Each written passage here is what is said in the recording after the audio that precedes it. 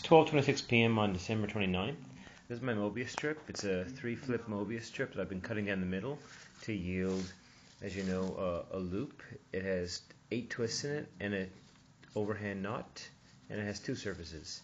I've been adding snips and letting them kill the twists so it stands up. And I've been drawing knot diagrams. I've been working out knot notation, and I finally figured out what's happening. Here's a random selection of all my knot notation from some of my other examples. It looks a bit chaotic, but I finally understand what's happening. The solutions come in two types. There are the knots that have 3 crossings in the knot and 3 twists, and there's the knots that have 4 crossings in the knot and 2 twists. And we can see that in my knot notation. Here it is, the 3 loops and the 3 crossings. There's always a core of over, under, over, under, over, under, and there's 3 other pairs of over, unders that are added into this core, and it gets jumbled up. And in the knot notation above, I've highlighted where the loop is. The loop is here, here, and here. When you take those out, you get this core of over, under, over, under, over, under, and that works for all my examples. In the diagram below, looking at the knots with 2 loops and 4 crossings, such as these guys here. You can see they all have 2 loops. 1, 2, 1, 2, 1, 2. They have an interesting core. It is always over, over, under, under, over, over, under, under, with 2 pairs of over, under, over, under. And when I look at my knot notation, I can see where the loop is. It's here and here.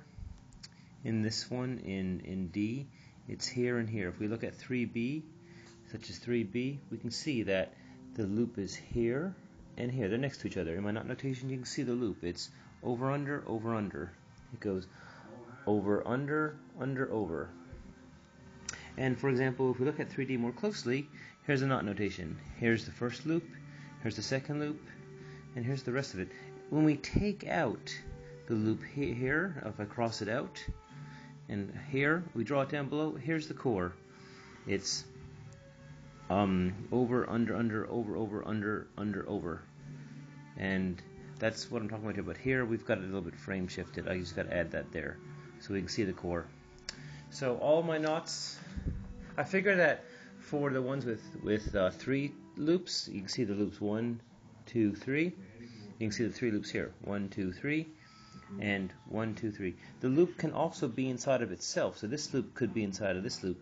Maybe there's about 100 of these, maybe about 80 of these. So we're looking at over 200 different knots for Mobius strips that we cut down the middle to yield this, to make it stand up, and so there's roughly over 200 solutions. So that's my kind of revelation today. And now I'm going to work out all the knot notation for all the knots, and then develop a polynomial approximation to tell me the exact number, which is quite interesting. Wow. Finally, we understand what's happening.